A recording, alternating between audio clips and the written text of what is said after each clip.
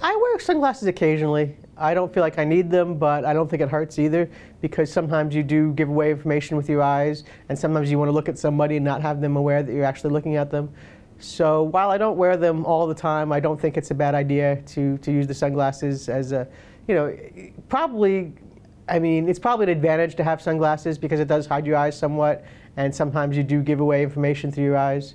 So I'd probably recommend sunglasses in general, as long as it doesn't, as long as it's not draining your eyes. You don't want to have dark sunglasses that are causing your eye strain or to get more tired. So I actually have sunglasses now that are like those blue blockers or whatever. Those, so they're not too dark, so they don't eye strain as much. And sometimes I'll put them on at the table and take them off at different times, you know, depending. Do you try to create a table image, or are you already so famous everyone knows? It's interesting. I don't actually usually try to create a table image, but I'm very aware that when I'm acting in certain ways or talking a lot or saying certain things, that it can affect people a lot. Like sometimes I'm very quiet at the table and very serious, and when I'm very quiet and serious, I get a lot more credit for having big hands when I raise and re-raise. They're much more likely to fold.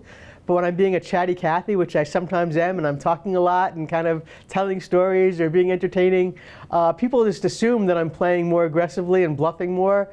And sometimes I get a lot more chips when I'm chatting it up because they don't believe that I have the big hands. You know, sometimes I'll even tell them, I'm not going to play unless I have a big hand.